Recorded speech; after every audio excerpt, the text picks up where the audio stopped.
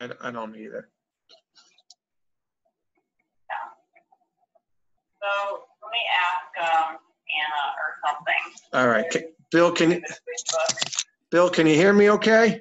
I can hear you just fine. Can you hear me? Yes, Kara. Yeah, I can hear you great. Thank you. I'm working from the home today. My wife's a teacher, and she started back today. And so my 3 kids that are 5th and 4th and 3rd grade, they actually start next week. So I'm working from the house today. Typically doing these from my office, so forgive me, but it's going to be awesome. So you can hear me all right, though? Yep, perfect. All right, so I'm going to stream us live here, and we'll get going. But before I stream us live, conversational in tone, have you tell a little bit about. I'll kind of set it up. Obviously, you guys have done. You personally, right, based on your role and your connections, you're over 250 episodes of the real estate sessions podcast. And so that's kind of how I'll lead you. Hey, from time to time, I bring in top luxury agents or influencers. Today, I'm excited to bring someone in that is interviewing top brokerages and real estate from all price points, not luxury specific, but it's good to get different perspectives. So that's why I invited Bill on today. That's going to be kind of my cool intro. And I've got all, I've got like some of the ones I've interviewed, right? Dolly Lenz, Louise Phillips Forbes, then people like Richard Silver, Monica Monson, Michael Meyer, the Stockworth group here in Orlando, in Florida. Perfect. So there's a few of them we can talk about. All right, that's awesome. Thanks for letting me know that. Yeah, I've had a lot of them on our show, and I saw on your turn 50th, you had Stefan Swinepool. We had him on ours. So this is awesome, and this is our fourth. Yeah, he's interesting, isn't he? Yeah. But he's excited. What number is this for you? He's very exciting though. He's got so much enthusiasm, and you can tell his wheels are turning. He's left brain analytical, but so we've done I think 103 or 4 podcasts, but we'll probably repurpose yours to a podcast. This is what I'm referring to as our luxury lunch and learn. I'm gonna sneeze. Mm-hmm. And thank you. This is our 40th luxury lunch and learn, and nice. We launched this because of COVID-19. On April 10th, we had Megan Berry from Who's Who in Luxury Real Estate, our first guest. And so, yeah. All right, cool. Let me, it'll be 1 second. And I'm going to have my assistant, Kara, stream it live to your personal page. I'm going to stream it live to the Industry Syndicate because you're a member of that as well as I am, and a couple other groups. Cool.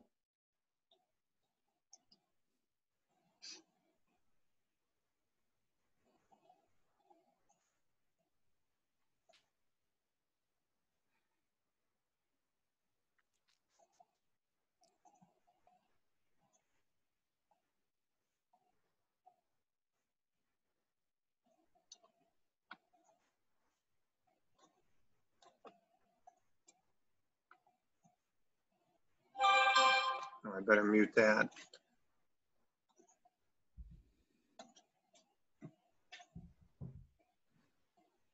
All right, we should be streaming live any minute. Let's see here.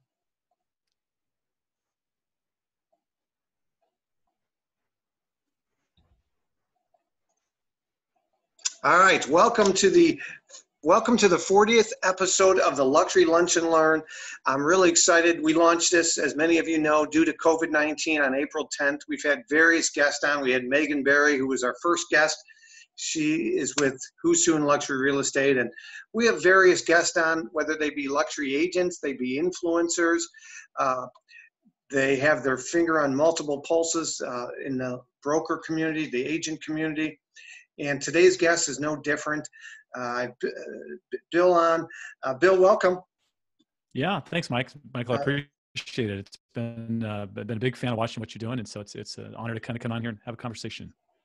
Yeah, and Bill, you have a finger on multiple markets and multiple agents and brokers, not necessarily luxury specific, but tell everybody a little bit about you and your role, and you're based in Florida, but also about your podcast, which has over 250 episodes.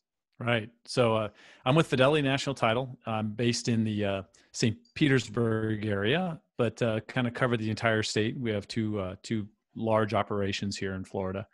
And my role as Vice President Digital Strategy, my job is to help realtors be smarter with technology and social and all those things that sometimes they don't have the time or energy to kind of grasp completely. So we created this role about a decade ago over in Phoenix. I've been out in Florida now for 3 years, and so it's been it's a fun ride to be able to try to stay on top of what's happening. And Michael, there's so much being thrown at agents like you all day long. It's nice to have a filter, and so I think that's kind of what I do for the industry. And I started the podcast August of 2015 because podcasting was a thing, and I wanted to know about it. And generally, I don't just try to talk about something without exploring it and playing with it, right? So I have a YouTube channel with hundreds of videos, because how do you talk about YouTube without doing it? How do you play on social sites? I've been on Twitter since '08. I think you have to kind of play and understand it. So I decided to create a podcast. I thought it'd go 5 or 10 episodes. And my first guest was Jay Thompson, who recently retired from Zillow. Yeah, Jay's a good guy. And Jeff Turner was in there like number 7, and people that I knew. And it just didn't stop. I was publishing on Tuesdays, and I still publish every Tuesday morning at 4:30 Eastern. And it's just become a passion project for me. It really allows me to get connected to people in the industry on a different level. And so, the ability for me to have this network of people that I can reach out to with questions that help me in my role has been pretty powerful. So, it's something that I'm proud of, and something that I'll continue. I don't see it ending. I don't see a sunset date for the Real Estate Sessions. So yeah. So you said the Real Estate Sessions is the name of the podcast. You can find it on iTunes, Spotify, Stitcher. Yep. Everywhere you find podcasts. Yeah. Or the realestatesessions.com. Right. Or the realestatesessions.com. Very good. Our podcast title is called Luxury Listing Specialist, and you can find that on just the same iTunes, Stitcher, Spotify, or you can go to what's the name of our luxurylistingpodcast.com, luxurylistingpodcast.com. And we're producing, like you, 1 a week. We launched that earlier this year. We were doing 2 a month. And then in 2020, we launched 4 a month. And we just had our 103rd, I think, episode out there. So congratulations. Yeah, that's great. That's awesome. We're not above 250 yet, but it's just, you just got to keep plugging along. It's like anything that you're going to be successful in anything. It's being consistent. It's not giving up. I think you got to have some passion for the project. Obviously, with you and luxury, that's a passion of yours. So it's a simple thing to do. It doesn't feel like a chore. And for me, I'm all about having conversations with people. And I think those conversations lead to some other great things. And I think in real estate, that's a critical piece of the puzzle. Would completely agree. And so thanks for the little background on you, which brings me to, today. So you're talking with top teams, top agents, independents, franchises. Of course, you've had top luxury agents on as well. What are you seeing? Here we are, August, and many parts of the country, even if it's e-learning, a lot of kids are going back to school. My wife's a junior high teacher, and her first day is today. Our kids start next week. That's why I'm working from the house today. And what are you seeing out there in today's day and age? What's working, what's not working? You interview people every week. Talk to me a little bit about that, Bill. Well, I think in this world, especially where we're at today, I think early on in the process, there were a lot of people who were doing that reach out and care, right? Just back in, remember March and April, it was a lot about, hey, how you doing? Just reaching out to your database, a great excuse to crack open the CRM, have some conversations with people. What I'm seeing now is kind of this morphing, and actually I'll attribute this Jorge Guerra, a guy out of Miami, right? Sure, Jorge. Yeah, Jorge's great. And he had this at the last Inman event just earlier this month. He said he sees that changing from the caring calls to the we're capable calls, right? That we know how to handle this situation, and we know what's happening in the market. We know what's going on.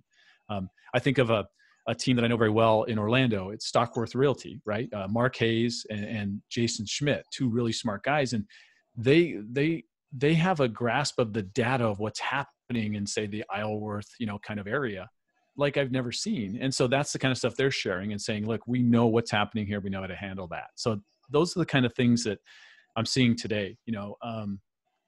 Alex Wang is a guy out of California, Silicon Valley. And, he's actually incorporating things like, COVID-19 tips and things into his Yelp site.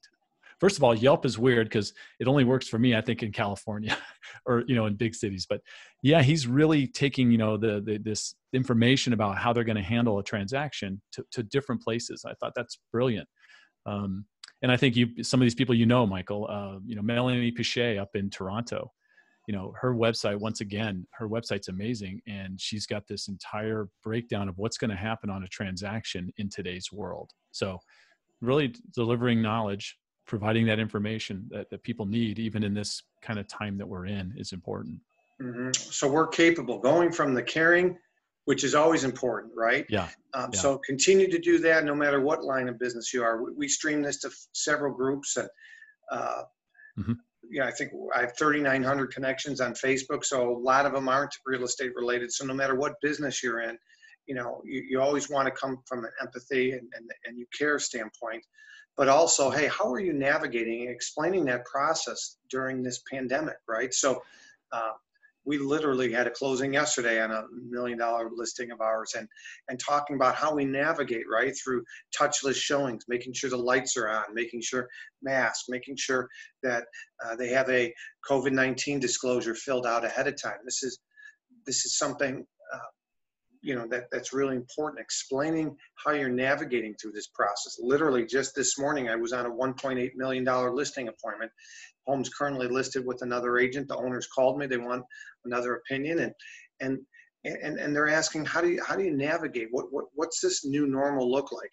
Did we miss the prime season? I said, well, here we are. September through January in Chicagoland is typically the slower market, but with COVID-19 and C-level executives moving from the city, with what's happening in Kenosha and other areas, like I think the new norm as far as the traditional selling season, throw that out the door, and you might have just as much chance of selling in October, November, December as you do any other 3 months out of the year.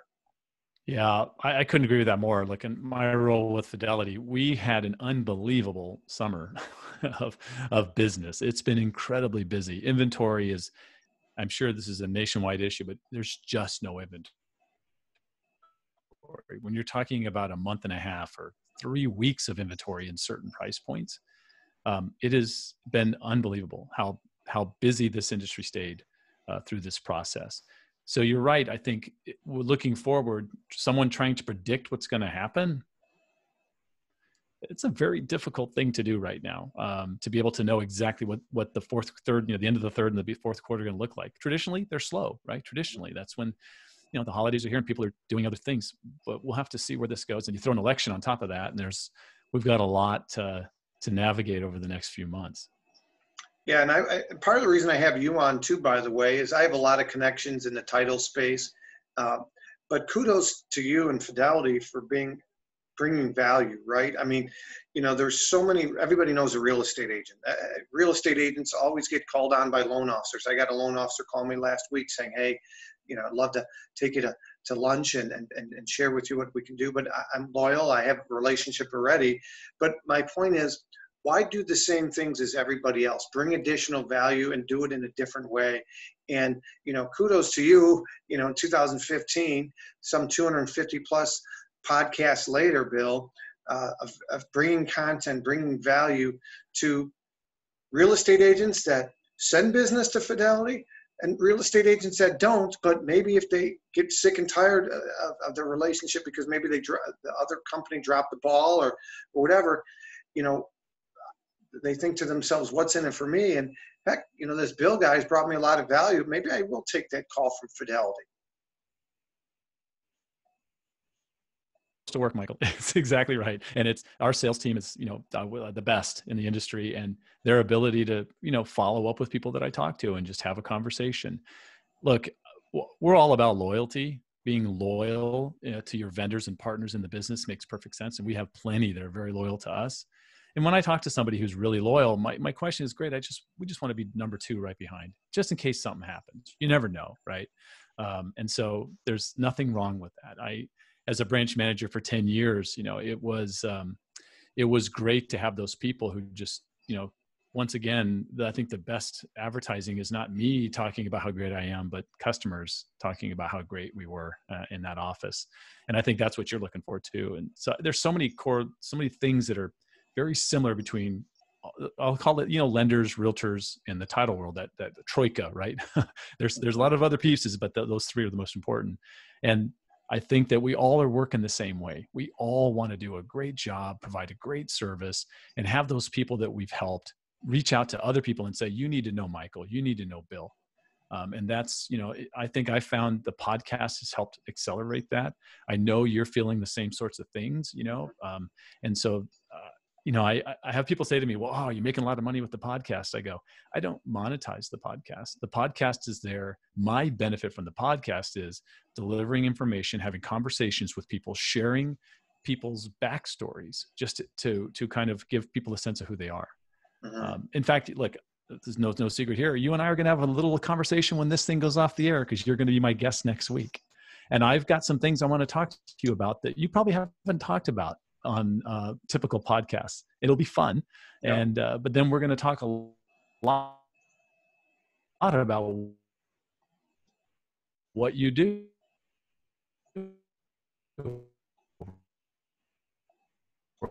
We're going to talk about LUXE. We're going to talk about your books and right? And that help agents be smarter. Yeah, absolutely. I think that's smart. And that's really what the name of the game is being a little bit different. Don't go do the same things as everybody else. I teach agents to think like a marketer, not like a real estate agent, Bill. And when everybody goes left, go right. When everybody shows up with their iPad, show up differently. And again, I really commend you on that. Talk to me a little bit about,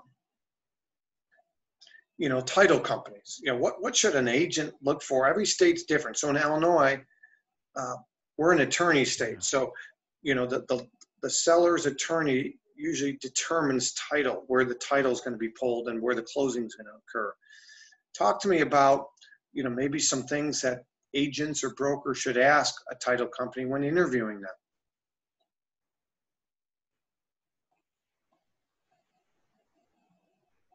Yeah.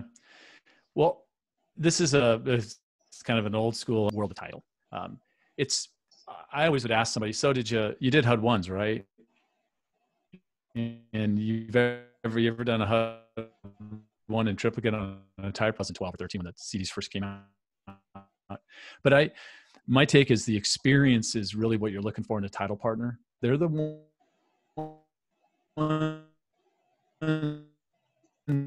who are going to look at that contract. They're the ones who are going to pick something out that maybe that Schedule B Section 1 item that pops up where your experienced closer can say, Michael, did you see the number 6? We got to talk about what's happening on number 6, right?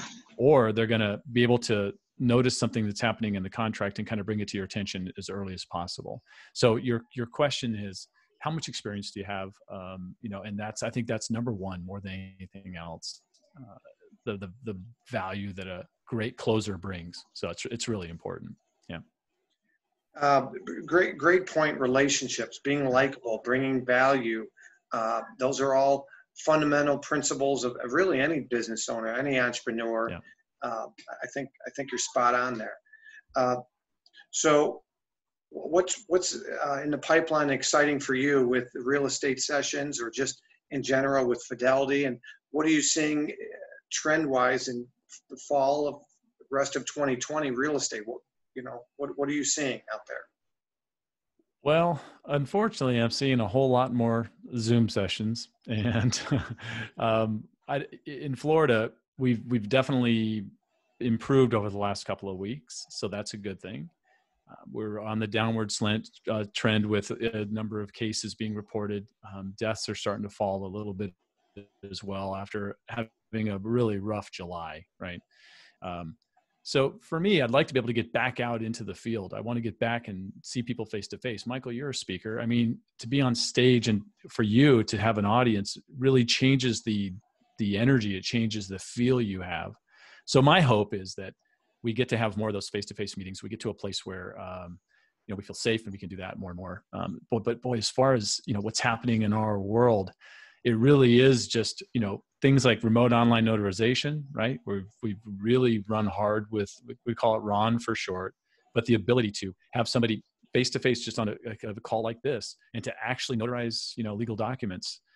We've started doing that since we went live with it in January, February, right before the pandemic. That's been a huge advantage for us, is to be able to handle those kinds of processes. So I think what's going to happen long-term out of this whole thing is we're not going to see a lot of people going back to exactly the way they were before. I think more people are going to work from home in our industry, even in the title world. We've proven we can do it. We had half our staff working at home through some of the busiest months we've ever had.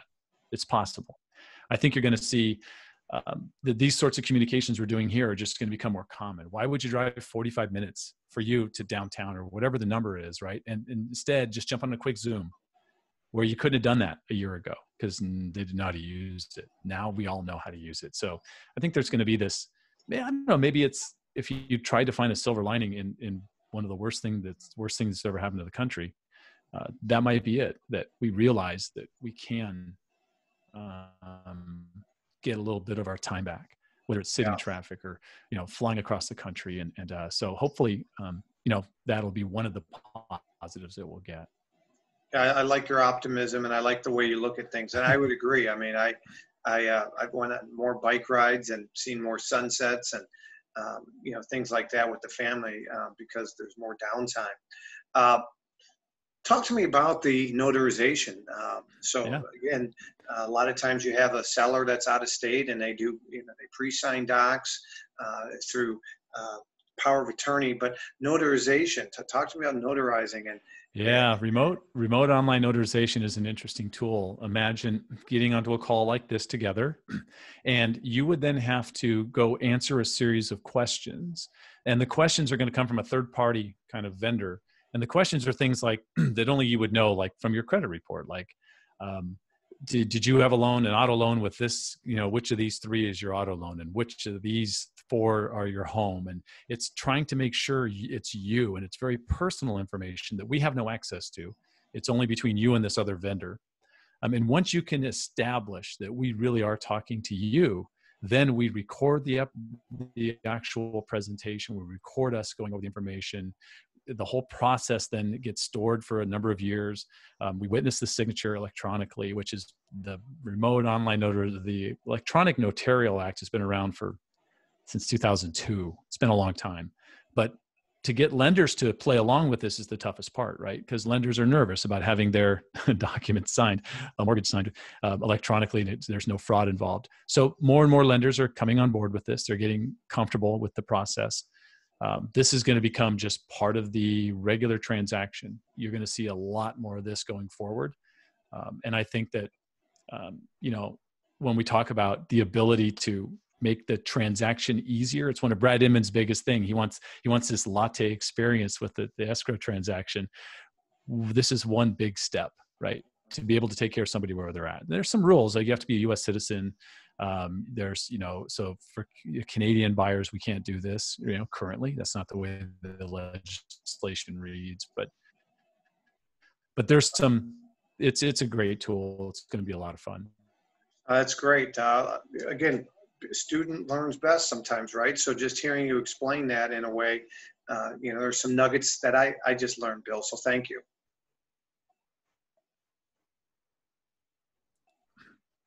What's the best way for someone to stay in touch with you and get if they have any questions or get in touch with you, Bill? Sure. Yeah. Look, if Bill Risser at Gmail is a simple way. It's just outside of work. It's easy. Bill Risser at Gmail.